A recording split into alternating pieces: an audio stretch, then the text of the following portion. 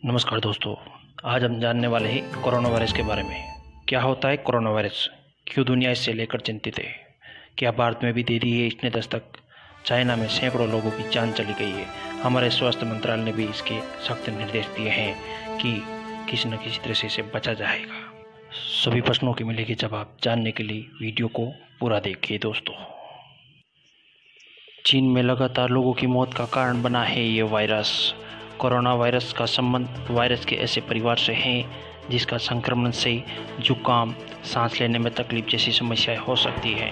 इस वायरस का संक्रमण दिसंबर में चीन के वुहान शहर में शुरू हुआ था।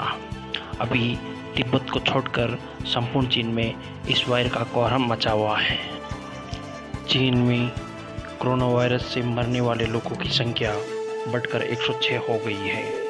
इससे संबंधित निमोनिया के अब तक 4,515 लोगों की पुष्टि हो पाई है। स्वास्थ्य मंत्रालय ने कोरोना वायरस से बचने के लिए कुछ निर्देश जारी किए हैं। इनके मुताबिक हाथों को साबुन से धोना चाहिए, खांसते और छींकते समय नाक और मुंह पर रुमाल या टिश्यू पेपर रखना चाहिए। अभी तक इसका कोई इलाज नहीं है, ना कोई टीका है। दोस्तों, मेरी जानकारी आपको थोड़ी बहुत भी अच्छी लगी है, आपके लिए उपयोगी लगी है तो लाइक और शेयर जरूर करें दोस्तों, और जागृत करें।